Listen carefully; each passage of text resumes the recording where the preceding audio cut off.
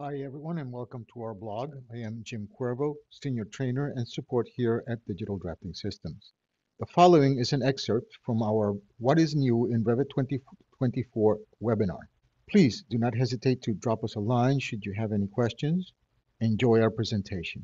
Some new topography tools, which is really what I've been dying to show you guys. This is really cool stuff. We have quite a bit. I mean, it's just so big that we're only going to be able to show you just like the tip of the iceberg. So rather than to read all of this, you guys can read this in the video that will be made available to you guys later. Let's go ahead and see how this works. Okay, so let's go ahead and close all of this and close this one. Save changes to this. No. Let's go ahead and the old demo one, which is the one that I have some interesting things happening here. And let's go ahead into our 3D view. And let's take a look at this and how it works, okay? So let's go ahead and see the topology tools that are now being completely revamped in Revit 2024 by going into the massing and site. You will notice that there is no topography tools, but there is a Toposolid tool, okay? And if we open it up, you have the ability to create from sketch, which we're going to do in secondly, but we also have the ability to create from imports, okay? If we want to go to create from imports, we can then create it from an imported CAD, or if we have a CSV from a civil engineer, we can then use that in order to create the topology, the Toposolid. It's not even topology anymore, it's Toposolid. So in order for us to be able to see it with the create from CAD, let's go ahead and import a CAD topology or topography drawing by going to Insert. Notice that I'm not going to the linking, I'm going to the importing. Okay, let's go ahead into our little desktop here. And let's go into our Revit 2024 webinar. And we have this building. Unfortunately, I wanted to use some really interesting contours, but this came in for me without heights. So I went ahead and decided to use a different one, a little bit simpler and easier to use. So we're using the building a topo surface here. And we say, okay, now this particular topo surface is a topography surface, okay, that actually came from a previous version of Revit. We are going to unpin it so we can then go ahead and move it aside and see what we can actually do with this. Let's go ahead and pin it back so we don't move it back in place. And let's see, as I said, what we can do. By going into the massing and site, topology, create from import, and create from CAD. Well, allows us to then select the one we want. And then it tells us, okay, you have all of these layers. Which of these layers is it that you want to use for your topology? Well, obviously, it's all of the topo layers, so the major and minors, and we'll say okay to that. And at this point, you'll notice what happened. Okay, let me undo here for a second. By selecting this right now, it's a topography item, okay? But by actually switching it, it's no longer a topology item. It is now a Toposolid, in which case I can come over here to the edit type, and I can go ahead and duplicate it if I want to. But in this case, rather than duplicating it, because it's actually going to have an effect on the other little item, the little house that we have here, I'm going to go ahead and switch the earth part, okay, from 6 inches to 10 feet. Okay, notice what this looks like. Doesn't this look like exactly like a slab? And when I say okay, and okay all the way out, obviously it actually grew for the section that I wanted, which is the earth section. But what I wanted you to also see is by selecting this item, the actual editing tools look more like slab tools, don't they? Okay, the reason why is because this is actually in a way thought of as a slab by Revit. Okay, so can we actually go ahead and change the heights here? Absolutely. I can come over here and say add points. And then the add points that we have the ability to base it on what particular point. So in the elevation, where is it based from? We have the current level, which could be level 1, level 2, level 3, whatever level it is. We have the project base point. We know that that's one base point that Revit has. We have the survey point. This is a completely different point. Or we have the internal point, an internal origin point. Okay. Rather than use any of those, because we happen to know that 0, 0 is going to be the project base point, let's go ahead and use the project base point as the elevation base. And we'll say that we're going to add another, let's say, 5 feet to that. Okay, so the points that we're going to be adding now are 5 feet above this particular point.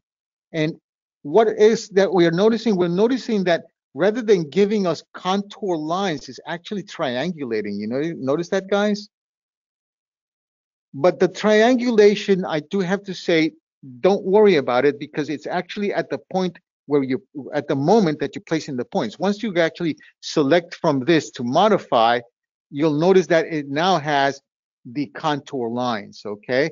These contour lines are actually going to be controlled through the actual type in the edit type, where we have the contour displace, and then you can define the separation between majors and minors, or you can add additional points or additional line values here that if you want so desire for this particular one. So remember, you have the ability to actually control the placement or the separation of the contour lines, but you also, as I said before, you have the ability to change all of these values, okay? Let's go ahead and say cancel that all the way out of here. So we saw now that we have the ability to control the separation of lines. Great. Can we actually make perforations in this? Yes. But I want to show you an erroneous way to do it, because it actually perforates the whole thing, and there's really no way to actually control the depth of it, and that would be through the edit sketch. Okay, we know that if we create an edit sketch and we create a shape inside of it, just like any slab type object would do, it would create a perforation. Okay, just like that. As you can see, there's no real way of actually us telling how deep this is, because it actually goes through the whole thing. You just created a hole on the actual terrain. Let's switch this. This is a little hard to see, so let's go ahead and switch this over to contrasting lines. It's a little bit easier to see. There are your contour lines. So this is the perforation that we made. Are there any better ways to actually doing that? Yes, there actually is. Let's go ahead into architecture first, and let's go into the component section and model in place. Okay, we'll go ahead and make sure that this is assigned to topology, so TOPO, and we have the topography, which is the old versions, and we also have the Toposolids. We select the Toposolids, which is the one that we want to actually go ahead and have an effect on, and we'll say okay. Okay, we'll give it a name if you want. We're going to go ahead and leave it at Toposolid 1. We'll say okay, and we'll create a void. Let's go ahead and create a nice void extrusion, and let's create maybe a little pool here. Little odd shaped pool.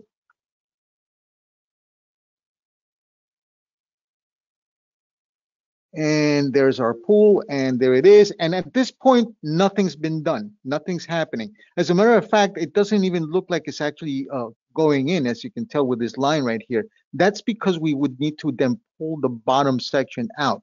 Still, nothing is happening, because not only do you have to actually make sure that this particular shape is actually intruding into the Toposolid, but you actually have to cut it using this particular tools right here, which we can open and say cut geometry. Okay, we're cutting the Toposolid with this particular extrusion, and there it is. So can we actually switch the depth? Absolutely. And this is what I was trying to tell you guys. We can actually go ahead and control the depth of these particular items, which makes it a lot easier for us to actually go ahead and create what we want, rather than just creating a perforation.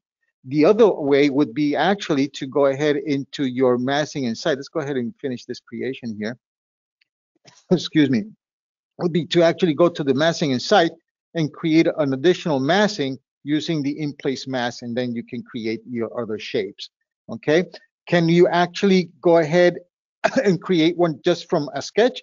Absolutely. Let's go ahead and get rid of this section in here. And let's get rid of this one also. I believe you have to unpin it first and then you can delete it. Beautiful. And let's take a look and see in this one. Okay. Can we actually go ahead and create some berms in here? Absolutely. The way to do that would be to actually go ahead and select your particular piece, add points. Okay. And then just go ahead and say, okay, from project base point, we're actually going to go up maybe 2.5 feet. And we'll go ahead and place them at the edge here.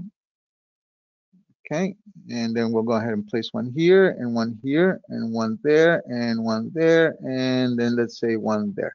Okay, and then let's go ahead and modify, and there it is, a nice little berm already set in a shape that has been defined by us. Can we make a different shape than just a rectangle? Absolutely. By going to Toposolid, create from new, you can use any of these tools here to create any type of shape that you actually desire for your Toposolids in this particular case. Okay. Are there any other things that you can do to this? Absolutely. Let's say, for example, that we wanted to create maybe a little something in here. Oh, let's do it in the back. Maybe we want to create sort of like a little pad up here.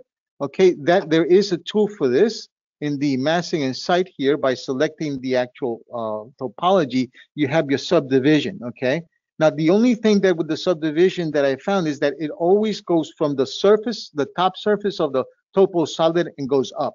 There's no actual way to actually indent into the actual Toposolid. I find that a little bit cumbersome. Okay, once again, you have the same drawing tools that we are used to. Let's go ahead and top here so we can just create maybe a little one here. And I'm going to make it so it kind of saddles that berm. Okay, and let's go ahead and check mark. Why do I do that? Because I wanted you to see that it actually takes the shape of it. You see this? It's actually taking the shape. So it's actually following the contours of that particular berm. We can change the materials on this anytime we want by just switching over to concrete if you so want. And let's go ahead and concrete lightweight. And there it is, okay? So with this, we have seen that you not only have the ability to go ahead and create a object from scratch, any shape you want, but you can also import them. You can modify them, not only import them as a CAD, but also as an Excel spreadsheet for points that have been derived from a Civil 3D topology session.